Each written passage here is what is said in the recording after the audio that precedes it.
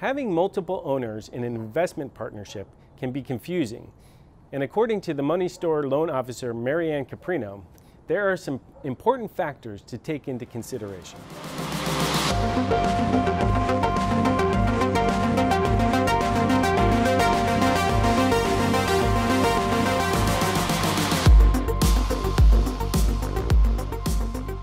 Hello, I'm here overlooking the city of Ventura, and I'm here with Marianne Caprino. She is a loan officer from the Money Store.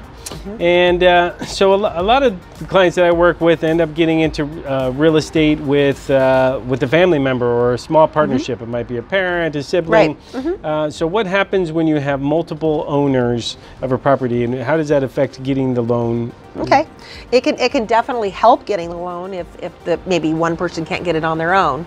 But you know, credit is looked at the same, so they're all going to need to have decent credit. Okay. Otherwise, if somebody doesn't, it's going to affect the interest rate on that loan. So you want to make sure that they have good credit. They don't have a lot of debt. Okay. And they also want to make sure that, let's say, two of them are living in the home and two of them are not. Okay. And those two that aren't living in the home, maybe they want to purchase another property later on somewhere else. That could affect it.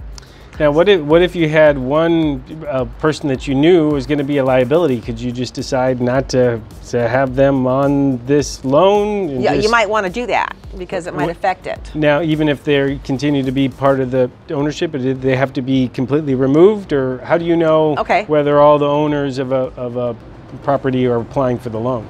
Well, they're all going to be on the loan, and then are they going to be on title? Okay, so those are the questions that we need to come up with. But if they're on the loan, and they are on that whole deal is looked at as a whole with those four individuals, let's say. Or on the title. So whoever's on the title, all of those people need to be part of the loan. No, you don't have to have them on title, believe it or not. Okay, so you can say whoever you want on title. You can have the people on the loan, and then you can say they can be on title. They don't have to be on title. It doesn't matter.